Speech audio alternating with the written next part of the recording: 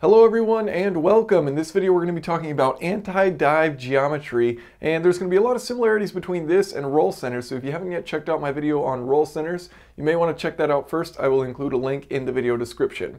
So what is anti-dive geometry? Well, basically what you're trying to do is preventing body dive. For example, when you're decelerating, when you're braking, the front of the car is going to want to tilt forward if you don't have this anti-dive geometry. And basically what you're doing is you're going to be loading your suspension, your springs, and your shocks and compressing that on the front.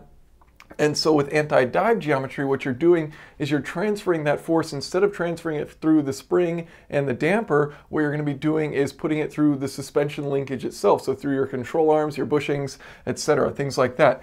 So like I mentioned, the idea very similar to that of roll centers. So how you locate basically anti-dive geometry, basically what you're going to do is instead of having parallel control arms, you're going to have them at an angle. So your suspension links are going to be angled. And so you're going to find the intersection point of those control arms. This is just like the instantaneous center when we were looking at roll centers, except now we're looking at the side of the car rather than the front of the car.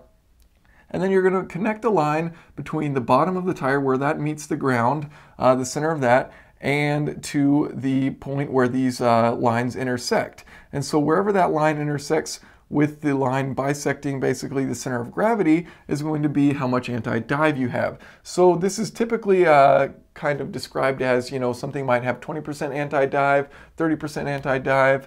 Realistically, you're going to be probably somewhere under 25%, something like that. But what we've drawn here, basically, you're just measuring the distance as a percentage between the ground and the center of gravity, where that line connecting from the bottom of the tire intersecting the point where the suspension links intersect, where that intersects with this line bisecting the center of gravity.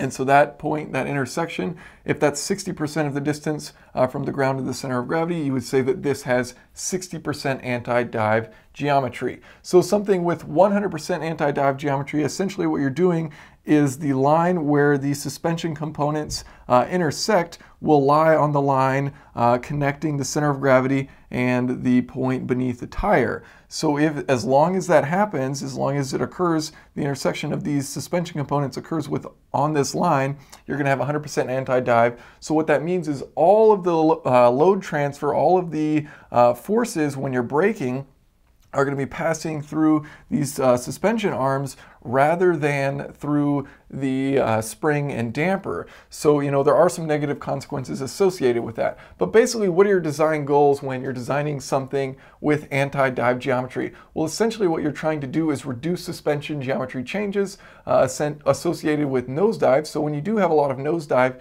you can have an increase in camber, different wheel alignment issues where you won't have as much traction. So you're trying to eliminate that by eliminating dive. Now you also want to maintain aerodynamic characteristics of the vehicle, and so typically what you do when you're designing a race car for aerodynamic purposes, you want it to maintain at a certain ride height. And so if that ride height changes, your aerodynamics become more or less efficient, typically less efficient.